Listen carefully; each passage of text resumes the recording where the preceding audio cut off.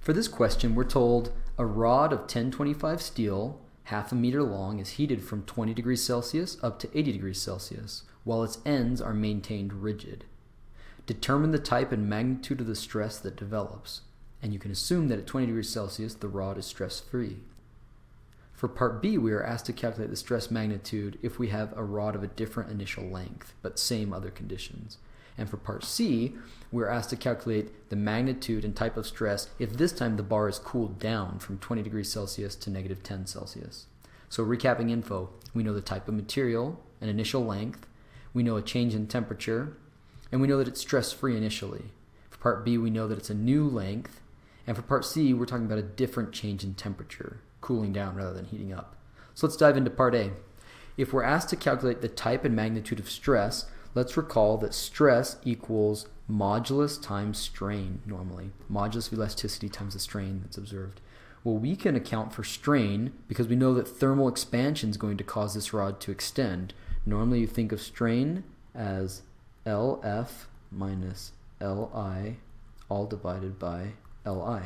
In this case, we're going to write it in terms of the thermal expansion coefficient. Thermal expansion coefficient times the change in temperature. The one thing to watch for, where it can commonly be a mistake here, is that if you want your stress to come out with the correct sign for tension or compression, we have to take T naught minus TF for our change in temperature. Normally you take final minus initial. Here we have to take initial minus final if we want to get the correct sign convention. Now what we need is we need to know what the thermal expansion and the modulus of elasticity are for 1025 steel. Looking them up in the appendix, we find that a good match for the modulus of elasticity is 207 gigapascals, which is simply 207 times 10 to the third megapascals. Meanwhile, for the thermal expansion coefficient, we find it is 11.7 ppm per degree Celsius, which is simply 11.7 times 10 to the negative 6th per degree Celsius. So let's go ahead and solve for our thermal stress. Since the ends can't expand, but they would like to, we're going to generate a thermal stress equal to 207 times 10 to the third megapascals multiplied by 11.7 times 10 to the negative 6 per degree Celsius. This will then be the temperature difference, initial minus final, so it's going to be 20 degrees Celsius minus 80 degrees Celsius. When I plug these into a calculator, I find that the thermal stress which arises is negative 145 megapascals. Since it's negative, we call this compression, which makes sense. The rod, as you heat it up, it wants to expand, but we're not allowing it to by maintaining the ends rigid, so it's going into a state of compression. Now for part B, it asks what would be the stress magnitude if a rod 1 meter long were used. Well, if we go back here, we didn't actually use the half meter length anywhere.